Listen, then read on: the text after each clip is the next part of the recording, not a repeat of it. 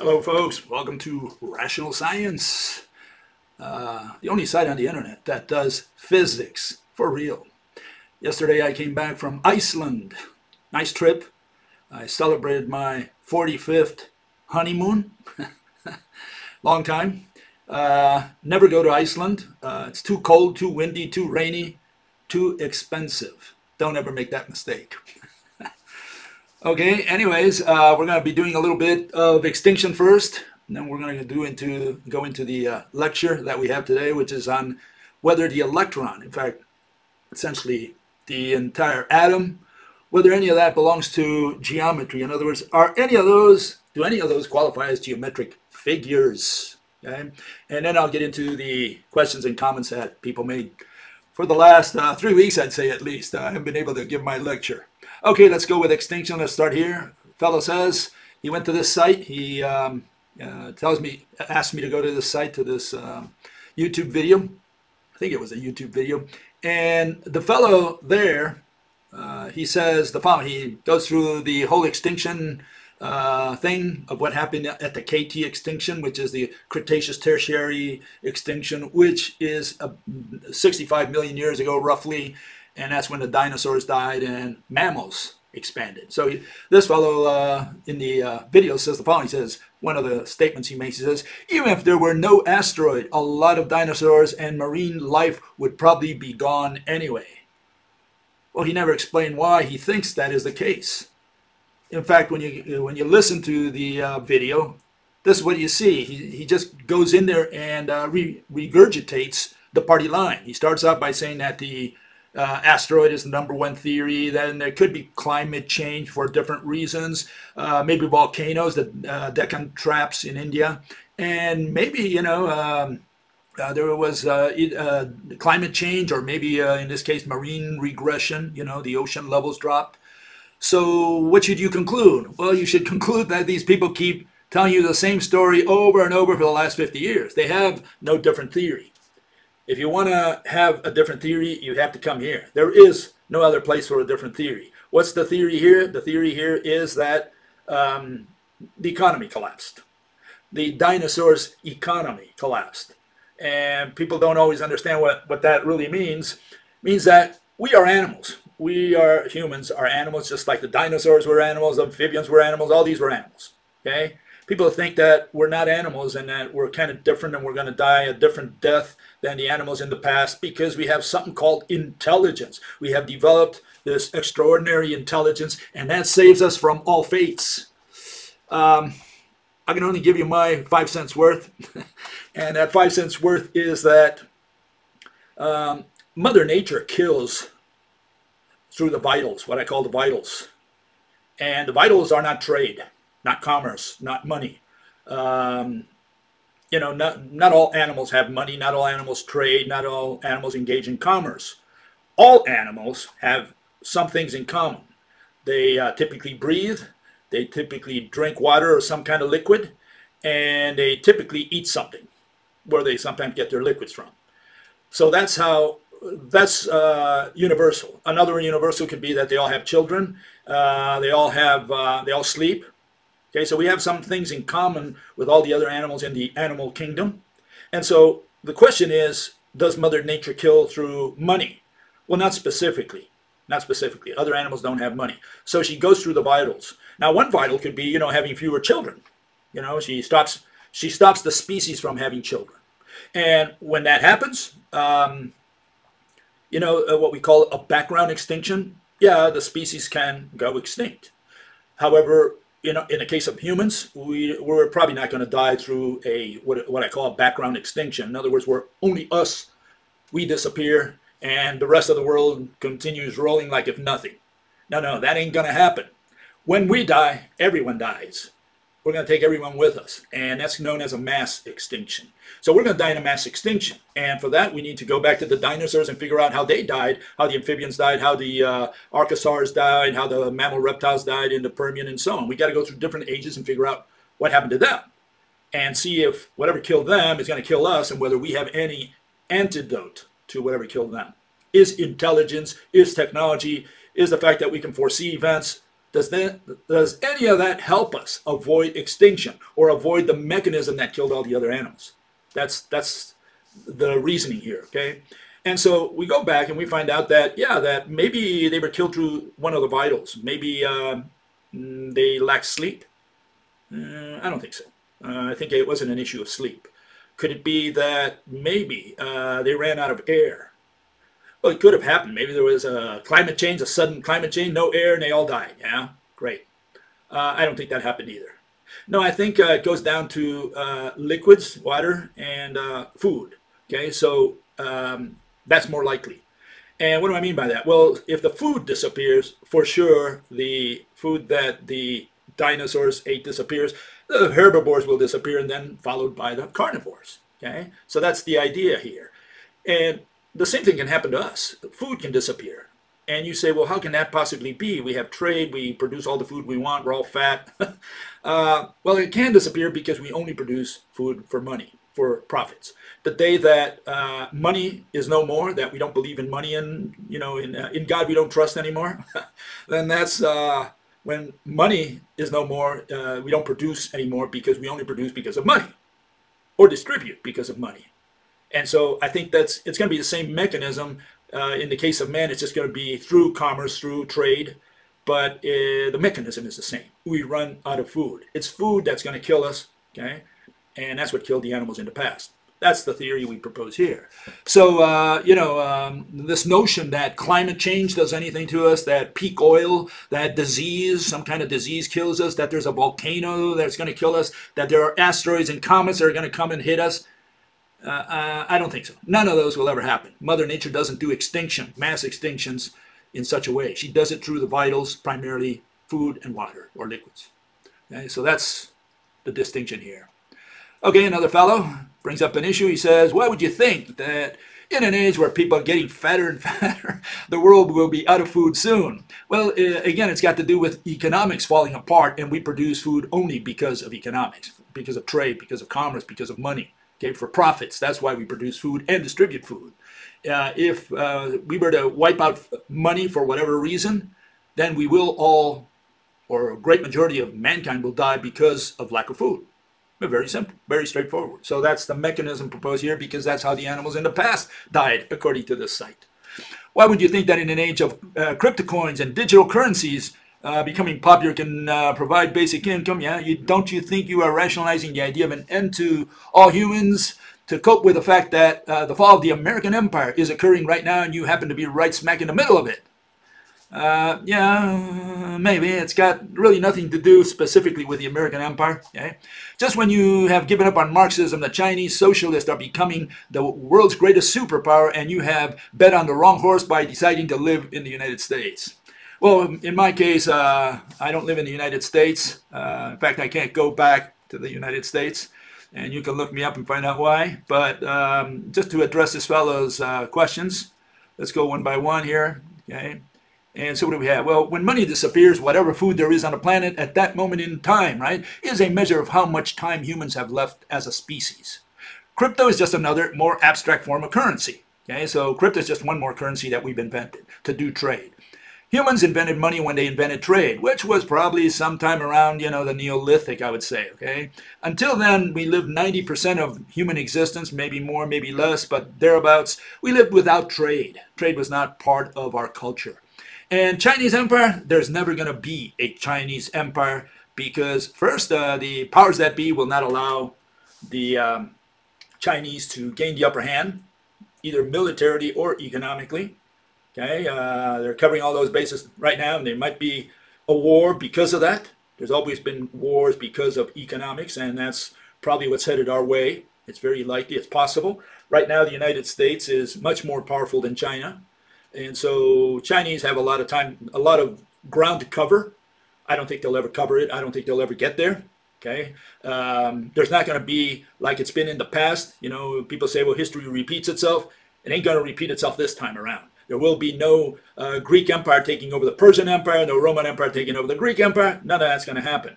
What's going to happen now in the last phase of man is that first the global economy is going to collapse before China ever makes it to becoming the great empire, the new empire. It's never going to happen.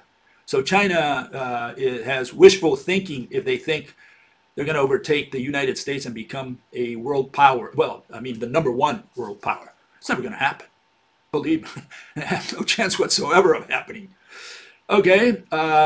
Besides, countries or politicians, they learn from the past, and they take precautions that the same thing doesn't occur again. Okay. And so if you thought that one empire is going to take over the other one, think again. Okay. We're too advanced in our understanding of history and military and economic issues to allow that to happen again.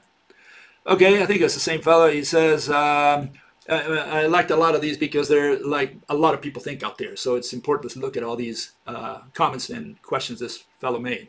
What makes you think that the whole world will want to do without money when money can be practically any type of object? Are we going to run out of objects? Okay, it's not that people voluntarily will say, well, I don't want to use money anymore.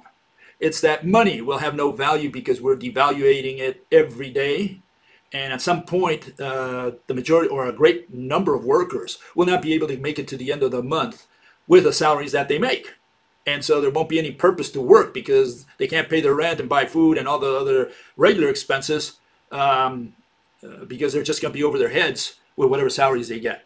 And so we're approaching that situation where more and more people are going to fit into that category. That's part of the theory, okay?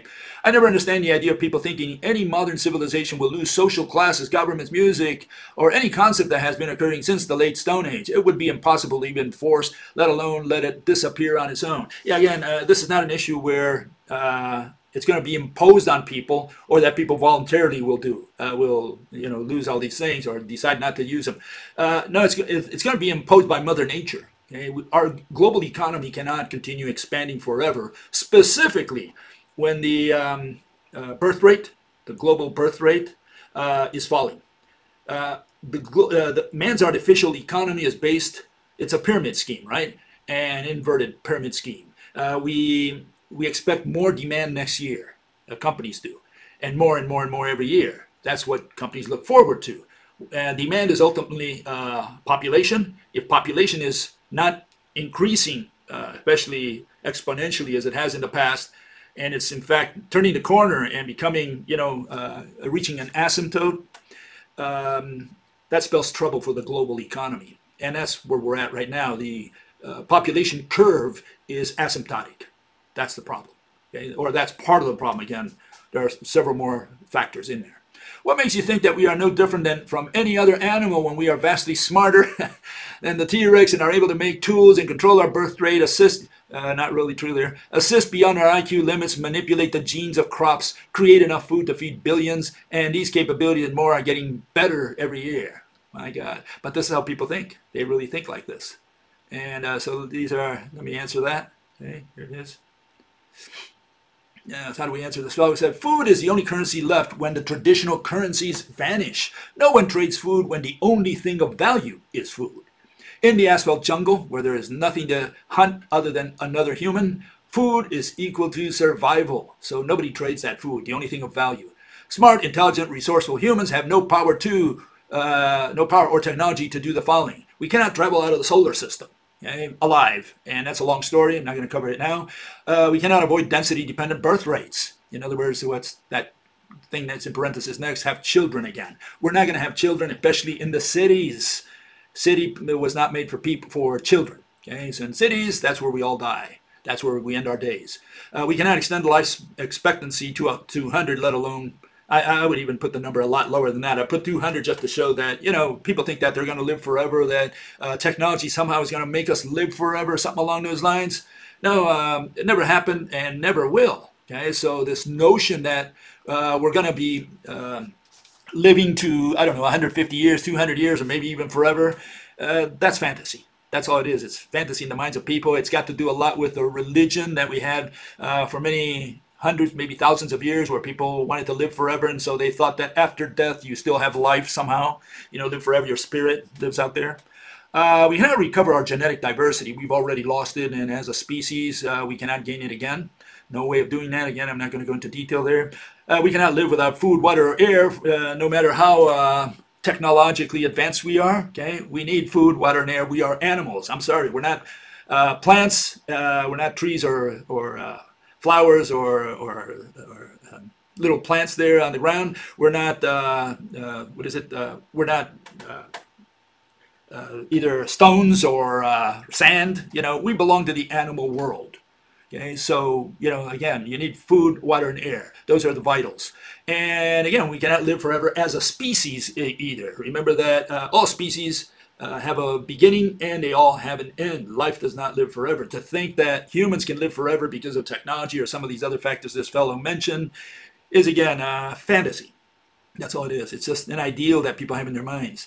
Genetic engineering is wiping out the genetic diversity of plants. You cannot continue to have a banana and keep changing its genetic diversity to such a point where it's no longer a banana. Okay, so you either have a banana or you have something else. Create food for billions only as long as there is money. The day money disappears, we don't produce food for billions. We don't produce anything at all. Okay, so this notion that, oh, we can produce, yeah, only because of money. That's how the human system works. Okay, not the ants, not the bees. The humans work that way. Okay, and so we have no difference from them because in the sense, all we need is food, water, air, and that's what they need. And the only reason we have food and water is we produce it artificially. In other words, we plant it, we do something to produce it, and we only do it for money. So if money disappears, there's no one who's going to put their foot to the shovel. Okay, so that's the issue here. Again, not voluntarily, it's just the way Mother Nature designed it for humans. Okay, fellow here raises another issue. It was kind of funny. He says, talks about ruminants. Okay, so he says, man would go extinct by being unable to sustain the most important food source. Okay, what is that? Ruminants, which convert inedible plant matter into nutrients. Yeah, we absolutely need the horses and the cows, right? No, I don't think ruminants have anything at all to do with the survival of humans. Now, do we need these animals to chew the cud for us? Again, we could probably do without most of the animals on Earth, maybe without all of them. We don't need the animals. Maybe we need them for pollination, that sort of thing. We could do that maybe artificially and grow our own crops. We could get rid of all the weeds that we don't need. We could get rid of certainly all the dangerous animals on Earth. We don't need sharks. We don't need lions. We don't need wolves. We don't need elephants. We don't need any dangerous animal on Earth. We have no need for them whatsoever. In fact, we probably would be doing them a favor, and I know a lot of animal lovers will kill me for that, by killing them, by murdering all the animals on Earth that are dangerous to humans. We don't need them. They're not part of our food pyramid. We need cows. We can grow them without lions. So we need pigs. We need chickens. We don't need them, but we do eat them. I mean, that's part of our diet today. But we don't need these other animals. Dangerous animals. Why do we have them? Just to make fun of them? Just put them in a circus, in a zoo, hunt them, poach them? What's the purpose of having lions? And you might say, well, how about the beauty? Well, you can see it on YouTube. We've already filmed lions from every corner of the world. And so we know what a lion looks like we know what a mastodon looks like. Have you ever seen a mastodon, a real one? Have you touched it? Have you gone to the circus or to the zoo and seen a mastodon or a mammoth? No, we haven't. And we don't need to see them in real life. If you want to see one, well, you can go to a museum. They have all these, films of what they look like. We've reconstructed them. We can do the same thing with lions, with bears, with all these dangerous animals that we have no use for on Earth. And another person might say, well, how about the ecological balance of blah, blah. No, that's taking it too far. Just like when the mastodons disappear, humans did not disappear, neither did other animals disappear because, the mastodons or the mammoths disappeared. In the same way, if the lions disappear tomorrow, nothing will happen to humans. So this notion that there's going to be an ecological imbalance is, again, it's overblown. It's animal lovers. And yet those same animal lovers usually do not complain, or the other way around. They complain about insects because they usually are not insect lovers, especially some of these disgusting insects, that have weird, habits or societies or whatever. And they're afraid or they don't like these insects. But beautiful animals like, the majestic elephant and the lion and the tiger, oh, we want to conserve those. So there's a double standard there, okay? So, yeah, you can beat me up. But just keep that in mind. These people are not consistent. Also, we have to be consistent. We're going to allow all animals to live. We got to allow the bacteria to live, that are killing us as well. We might as well let everything live. No, we kill bacteria that are harmful. And in the same way, we should be killing lions and bears and wolves and other animals that we do not need. Okay? Sorry for the breaking the news, okay? Anyways, and I used to be an animal lover. I mean, I love dogs and so on, but I mean, let's be realistic. We don't need lions. That's the honest truth. Okay, a fellow says food will go away when money goes away, okay, and that will happen because money buys less and less. Yeah, true. Now, it takes so much dollars just to provide the basic, yeah. All currency is spazzing out, okay. It all seems like temp and water lack or overabundance storms are making some popular crops unavailable. Resources have been squandered. The population is at an impossible number. Seems like we are functionally extinct already. Yeah, that's pretty much it. It's a good summary in many aspects of what I propose as well. I'm saying we are functionally extinct. We're not having children. That's one, because of density-dependent birth rates. So we're not having children anymore, and so, or fewer and fewer women are deciding to have children, which means that the population is not being replaced. There are still some countries where the population is expanding. Quite drastically still, but even countries like Nigeria used to have like seven, as an average, 7 children per woman and or per couple, and now it's down to 3. So if you look at some of these countries, their birth rates have dropped significantly, even in those that traditionally are known as countries that put out too many kids. Those are stopping as well. Why? Because they moved to the cities. That's why. It's got nothing to do with NGOs or the United Nations doing something. In fact, recently there was an article on China, and it says that women in China do not want to have children. In fact, couples, men as well, don't want to have children. And so this notion that the new government, or the government now put out saying that, well, we're going to stop this 1 child per family, and we can have up to 2, and we're going to stop that 2, now we can have up to 3. Women say, we're not even going to have 1. And again, it's because people have moved to the cities. There are economic constraints, culture changes. There are many factors that limit having children. And so people are not having children today in the cities. Whenever you go to the cities, children are out. It's the transition from the country to the cities that kills children. Okay? Don't listen to all these other people say, well, they have all these organizations that tell women, especially poor women, not to have children because they can't support them and this and that. No, it's got to do with moving from the country to the city. That's the globally. Okay, so as people move to the cities, they stop having children, irrespective of what happened in the past. Their great-grandfathers, their culture, whatever was in their culture in the past, when they moved to the city, they changed their culture, their economics, their habits, the whole works. Okay, so it's the transition from the country to the city that stops birthing. That's what we argue here in this site. Okay, along the same lines, a person says or asks, says about testosterone, says, why is testosterone declining? Is it because of the cities or because of genetic change? I think it's, and I always have exchange of words with my son, Hans, because he's more into the nurture and I'm more into the nature. Okay, so we do not see eye to eye on these issues completely. And what happens here is I believe it's that we've exhausted our genetic diversity. That's essentially it. And at the end of a species lifetime, right? When it's exhausted its genetic diversity, it has no way of regaining it again. And that's when it whittles slowly into death, unless a mass extinction gets them, right? And so I think that what happens towards the end is you have genetically similar individuals that have children, and those children come out wrong. They come out autistic. They come out with the wrong sexes, mixed sexes or whatever. These are all, as far as I'm concerned, these are all genetically engendered results. Okay? That's what comes out of mixing 2 people with similar genetic code. And so, yeah, I think that what's happening there regarding testosterone and all these things that we're having these days, men are also having fewer sperm counts and so on today. And I think it's all related to genetic diversity. We have exhausted it. So whoever you marry today is genetically, from a genetic point of view, is either your sister or your brother. And if you have sex with your sister, well, you might have a kid there, but either that kid or the next generation, there's going to be problems. Okay? And the Amish are a good example of that. In fact, I was in Iceland and I was pondering about the Icelanders, that maybe because, they came from the same stock of Vikings 1,000 years ago, approximately, okay?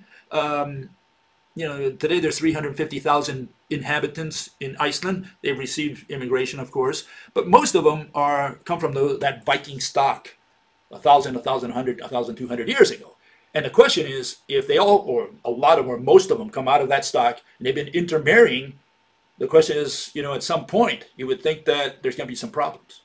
And so I'm wondering if Iceland is having any problem. Of course, they have a relatively small population, 350,000, I think, in the whole island, more or less. So, you know, it's something that needs to be studied, just like the Amish. Okay, another fellow brings up another issue. He says, get this thing here. What about the adverse effects of race mixing? For example, when Caucasian meets sub-Saharan African, as if humans met with Neanderthals, just on a lower scale. I think it's a little different, okay? I'll get to that in a second. Sure, there can be offspring, but wouldn't a human of one race instinctively find another different, at least in nature, assuming we would live in this urbanized world? Well, the first thing is we can't avoid the urbanized world. And the second thing is that this is politics. This is not science. If you take a black man, a yellow man, a white man, a brown man, you take any of those, or there are green men out there, fine, take them as well. And you put them together, we can have children. We can have children. A white guy like me can have children with a black woman. A yellow guy can have children with a brown woman, and any combination that you wish to see there.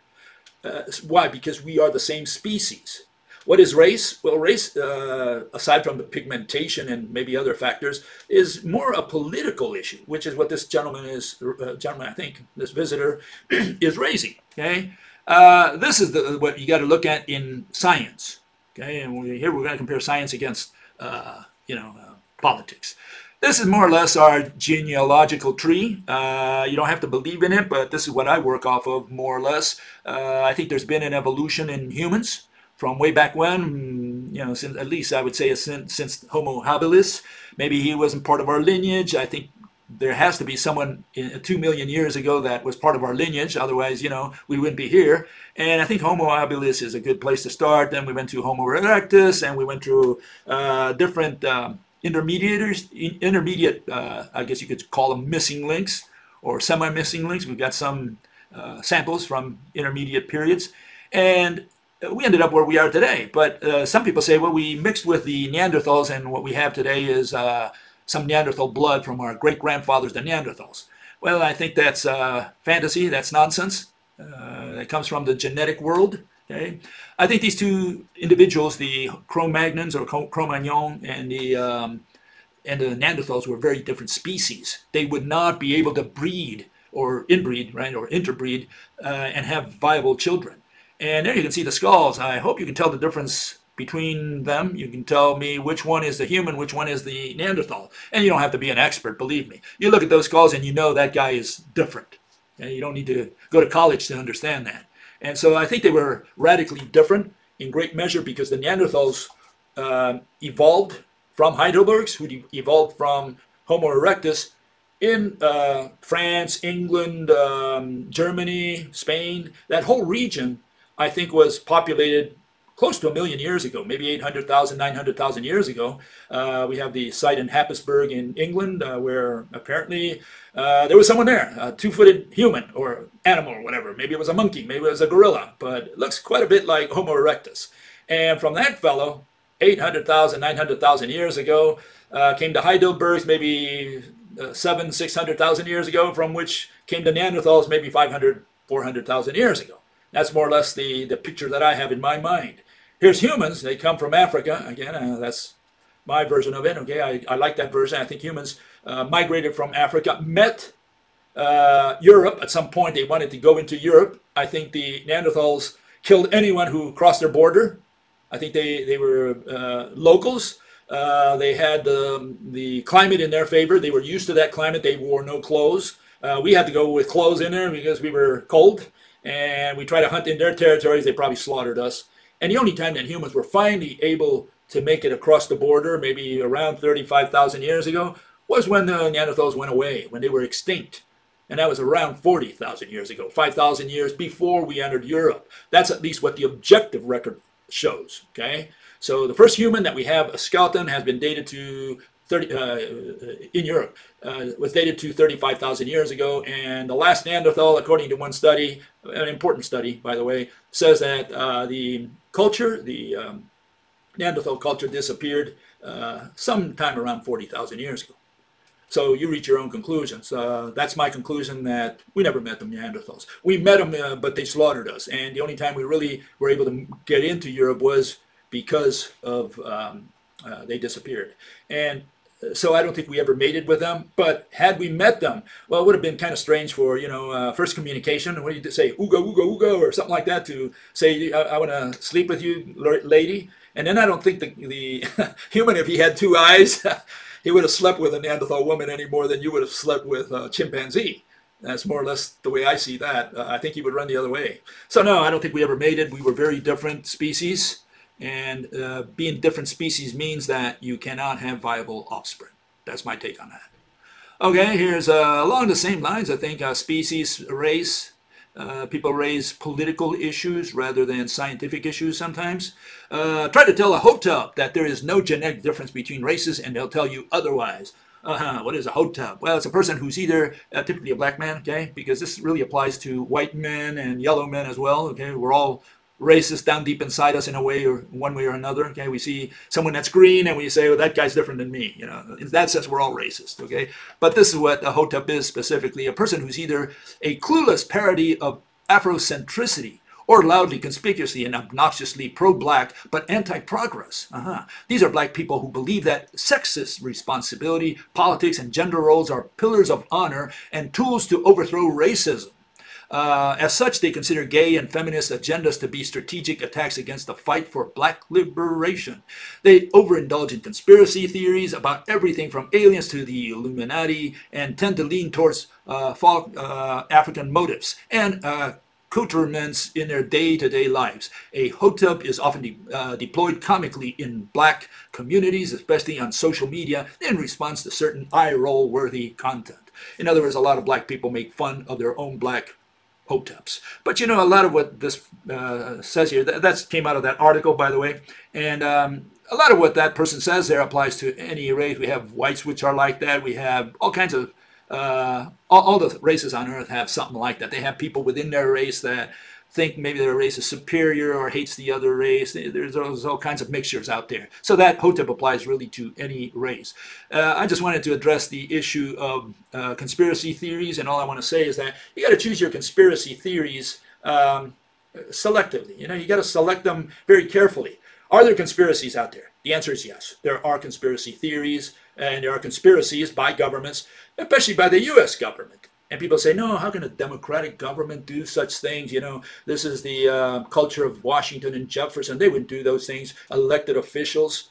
And these people have a problem because they're not in touch with the real world at all. And here, I'll give you just one example, okay? Just one example here. And that's where the United States has admitted in doing a false flag. And that started the Vietnam Wars, or essentially ramped it up, okay, because there was a war already. But it's the Gulf of Tonkin, okay, and this incident that really, you could say, started the Vietnam War. The original American report blamed North Vietnam for both incidents, but the Pentagon Papers, the memoirs of Robert McNamara, and NSA publication from 2005 suggest that the dismissed by Department of State and other government personnel of legitimate concerns regarding the veracity of the second incident was used to justify an escalation by the U.S. to a state of war against North Vietnam.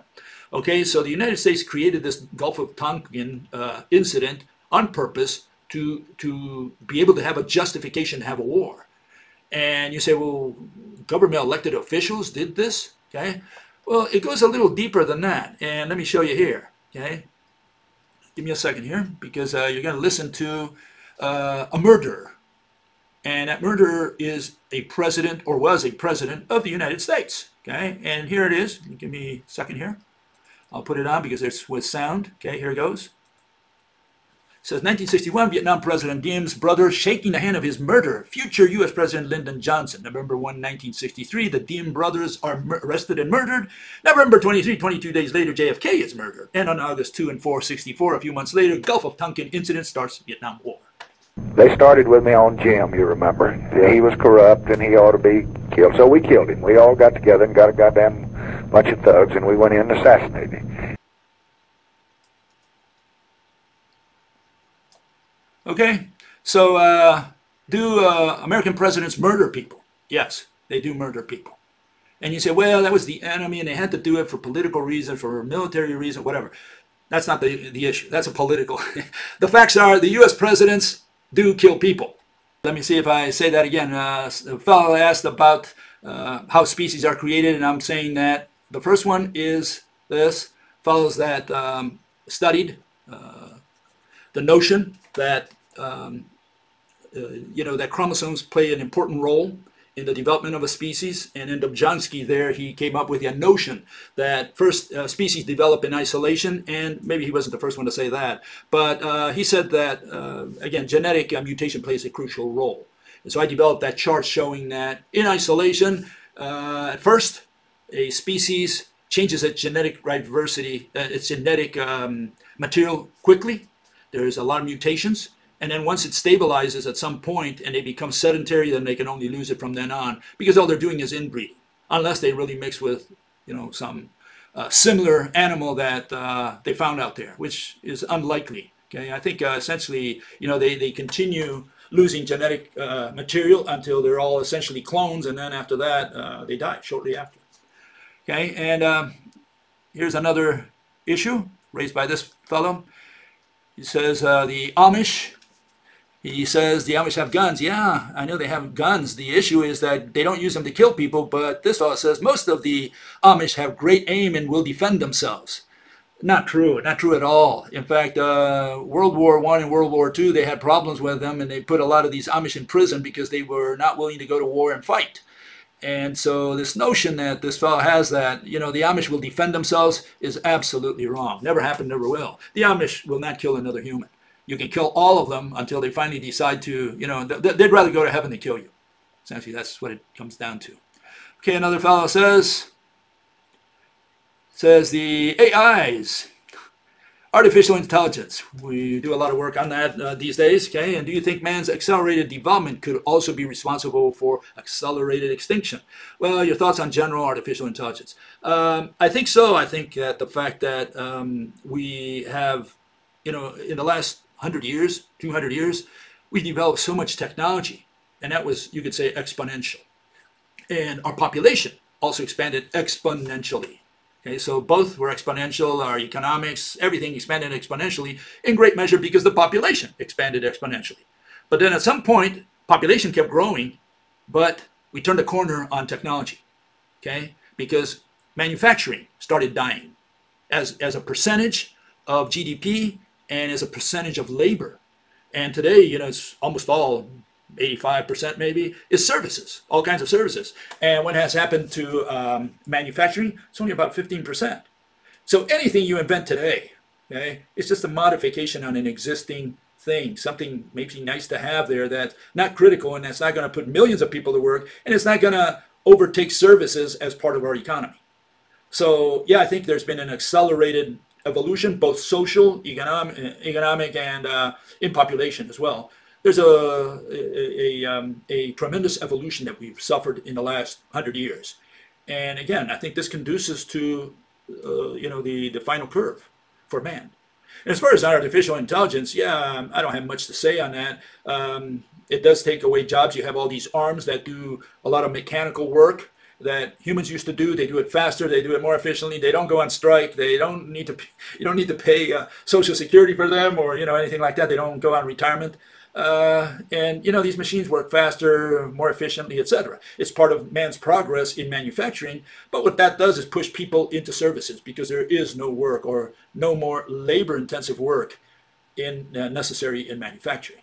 So that's the only thing that we have that I have to say about artificial intelligence. It's simply not. It's not in our favor. I don't even see it as something good or bad. I see it as something that is happening. We can't avoid it because we're trying to become more efficient, and it's going to have consequences. That's where I stop. It just is. It is what it is. That's it. Not bad, not good. It's just what it is. Okay? And yeah, we are moving into a world where we have a lot more automation. Okay? In fact, I just came from a country that's got tons of automation. It's unbelievable. Iceland is the most expensive country in the world, and I don't think I saw a single store where you don't do self-checkout. There's only one person manning the machines there. Everybody goes with their phones and just buys stuff and transfers money from, through the internet. It's just unbelievable. Iceland is very advanced in all those things.